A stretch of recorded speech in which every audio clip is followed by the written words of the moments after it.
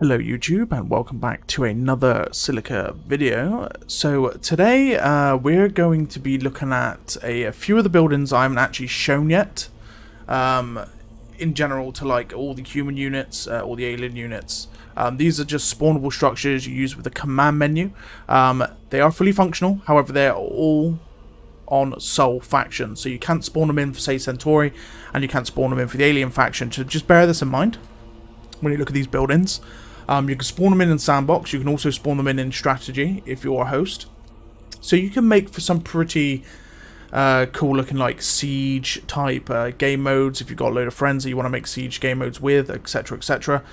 You can spawn quite a few of these buildings in and they will operate and shoot enemy units, so you've just got to be careful with that. A few other of the structures I'm going to show you as well are pretty much just non-functional structures. Drama's put them in the game, however they're probably not going to be used. I mean, to be honest with you, most of what I'm going to show you today is probably not going to be in the actual game to be used. However, you can still use them at the moment, and you can kind of like make your own game modes with them. You know, you can incorporate them into already existing maps. The reason why I'm looking at the floor is because actually I'm looking at a structure right now, and I will show you it in just a moment. So guys, if you enjoyed the video, please leave a like, subscribe. Put some comments down below what you want to, like, if you want me to actually like try and make a game mode where I can spawn like a massive amount of crabs and try and defend a fortress or something. Let me know if that's something you would like to see, or anything else, any other ideas that you have as well. Just let me know and I can see what I can do. So I'm going to be releasing some more challenges that I've been challenged to do by a few of you guys in the community. I am planning on getting them out. And also don't forget to join me on Thursday, as I'm going to be hosting a community server just like Silica Sundays, and then on Saturday we're going to be doing Silica Saturdays, and then on Sunday I do believe I'm going to be casting the tournament, but I'm still to confirm that. So we've got 2 streams coming up in the next few days, so definitely stick around and yeah, getting on some of the action. But without further ado guys, let's have a look at these buildings that you can only spawn in from the spawn system. If I quickly look in the spawn menu at the moment, you can see there is the outpost. I will quickly spawn the outpost before I get into the rest of these. So we're going to put the outpost down. There we go. So the outpost is down. So right. So let's get rid of the spawn menu. So we're going to start from the far left here first. We're going to start with this building to start with. Now you may have seen this already. I've spawned it in a few of my streams. It is basically the fusion reactor. I did speak to Dram on what this was. It was basically in the early stages of the game being made. He did think about having, for example, power plants and power for the human faction. And basically the fusion reactor was going to be part of that. And so is the other building to this left here. You probably kind of know what it is by now. Okay, so if you've seen the siege map, then you have seen this building incorporated into the siege map. This is the city turret, so the city ultra heavy turret. It is a fully functional turret. It's got its own like little walls and stuff. It can be destroyed, so you can actually like use this. As you can also see, its rendering is off because it is technically not an asset in the actual game, so it won't render properly. It will render when you're real close to it, like this. But as soon as you go like, you know, a few meters away, it does stop rendering. But it's still fully functional. It's got its own health pool as well. It's noticed by the system as well. If I quickly spawn in a infantryman and take control. There we go. You can see it says ultra heavy turret. So it has got its own health pool. It is a fully functional unit. Same goes with the fusion reactor and the next one as well, which is the solar panel.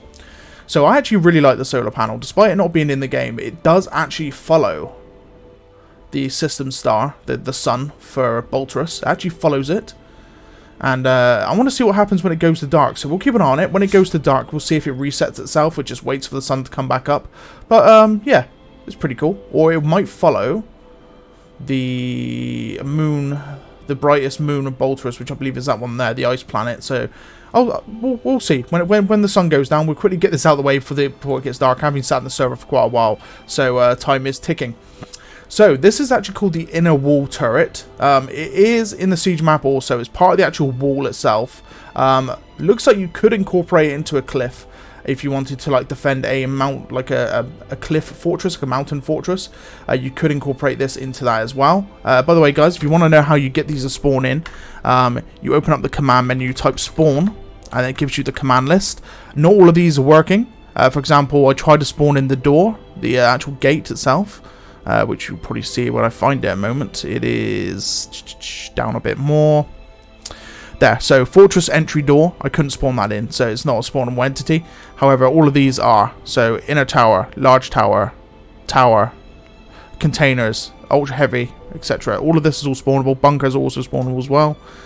Right, okay. So without further ado, as it's getting darker. So this is another usable structure. It is a big old tower. It's got its own like little ramps. You can incorporate it into a cliff edge. By the way, guys, it doesn't render when you look at it head on. So you can see here there's like gaps and stuff. So this is all like, you know, not usable for the main game. But you can use it if you wanted to do your own thing, basically, in your own map. So it looks like the solar panel did reset. And it actually is looking at that.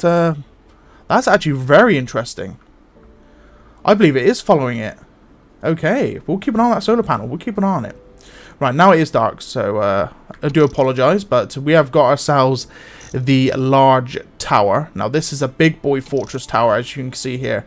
It is absolutely massive. Let's go retake our... where did I leave my scout to? There he is. Let's go have a look at my scout again. We're going to walk over to it in just a few moments. Got to run over. I will explain what the outpost is as well in a second. Once I've gone through all the buildings that are spawnable via the command stuff.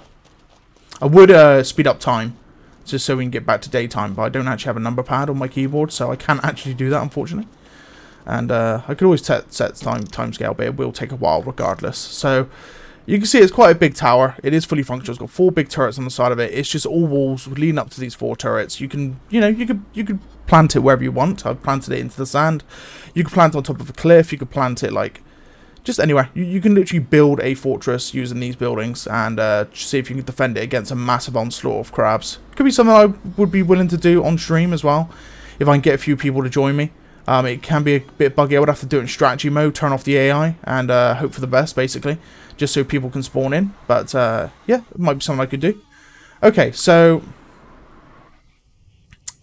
ignore the rogue donutting buggy. I kind of left it to do that. So the ultra heavy turret itself is this here. So it is a turret. So this is incorporated into the other building. So it's incorporated into this, it's incorporated into this, and it's incorporated into this. So this is literally the standard turret. It is fully functional. It is just on its own. You can spawn on a cliff. You can do whatever you want. It does shoot things. I'll show you how it shoots things in a moment. Okay, and the next thing we're going to go over to is the containers. So we've got container, let's have a look. So we've got container long, 0-1 large, long 0-1 small, and short 0-1 small. So this is the long one, and you can see I've actually fit a hover tank into it, so it can actually fit a tank into it. Doesn't really have a use. I did ask Dram if he was going to use these things. He said not past like you know, just for building buildings and such. You know, you'd use this as like a visual aid, just to plant stuff around. You know, beautify things and stuff and such. It's not going to be a usable building, despite having an interior and lights as well. And you can actually fit a tank into it as well. I'm going to drive the tank out of here in a sec, just so you guys get the gist of it. So yeah, it is, you know, it is a functional container after all, and you can you know, put things into it. You can indeed. Right. We're going to head over to the next container now. You can see it's not fully rendering properly, but we have got ourselves a... I think this one is the long small. Yeah, it is the long small. 0-1 long small. See, I've got a rifleman in here at the moment. A dead rifleman. Yep, enough to fit infantrymen in, and you're going to like the last one. I mean, come on, we've got the small, and we've got ourselves a cheeky boy crab in here. You can see him there just chilling inside of the container. Very tiny. Indeed, very tiny, and we're going to get in there after we've just killed the crab off. So, just a tiny container. The doors don't shut after they've opened. They do come spawned shut. I'll tell you what, I can quickly spawn one in so you guys can see. So give me a second.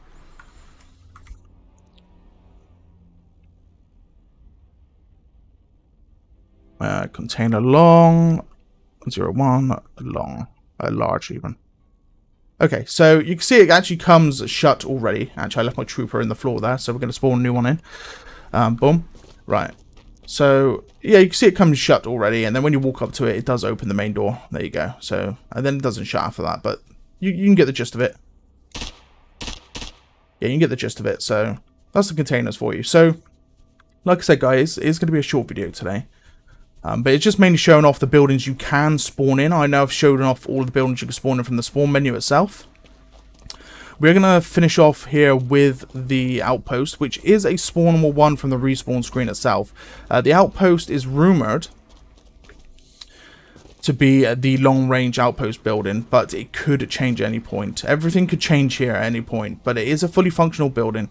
You've got the garage inside, which is the interior. You can see there's like little parking strips there, but you know, the thing is with all these assets is they can be changed at any point. So they can literally have parts of them like stripped out. There could be parts added to it. When you have an asset that you buy, you can literally cannibalize and do what you want with it technically. So this is just what seems to be a standard asset that is going to be you know, made to fit into Silica. So, but it is already here. The gun's not functional. You cannot use the main turret on it. That could well be replaced by that turret or a smaller version of that turret. You don't know. It's all new, but it is a fully functional building, and it's got its own lights and it's got its own system. So yeah. And obviously it's got a symbol that we don't recognize, but that's because it isn't a Silica symbol. But there we go, guys. So like I said, it's a very short video today. Boom. Jumped off the top there. The door's reopening. Anything else you want to see, guys, just let me know. I can try and spawn in other things. I've already tried to set up Badlands on Rift Basin. Kind of like, you know, call in the thunderstorm and all that, or the static storm. But it did fail. It didn't work. So, yeah. So, I mean, it did spawn on the map, but it kind of crashed the game out. So I had to F4 the game. So, yeah, there's things I'm trying out. There's things I'm trying out, and I can share with you guys in the future. I'm going to be trying out a lot of different things. I'm going to try and like create some stuff, and if you guys want to see like me try and create a siege type game mode, like try and recreate what Dram was envisioning for siege. Like a rudimentary one on Rift Basin or whatnot, utilizing these big old fortress guns and then like spawning like 600 crabs and send them in and stuff. So just let me know. Let me know if you'd like to see that type of thing. Without further ado, guys, though, I will see you next time. Let's see if the solar panel is still following that moon of Bolterus, the ice planet is still following it. Look, see, it just moved then. It just shifted to follow it even further. So that's very interesting. Also, I just realized that's not a gas giant. What planet is that? I'm going to ask Dram that, because it looks like it's actually colonized. But, yeah, if you guys know what it is, just let me know. But, yeah, I'm interested in that planet. That's not a gas giant. And it also looks colonized, because you can see, like, almost like artificial, almost like cityscapes and lighting and stuff coming off the planet itself. So, yeah. Anyway, guys, without further ado, I will see you in the next one. I'll see you on Thursday for some streams. The buggy is still doing donuts. And, yeah, peace out, guys.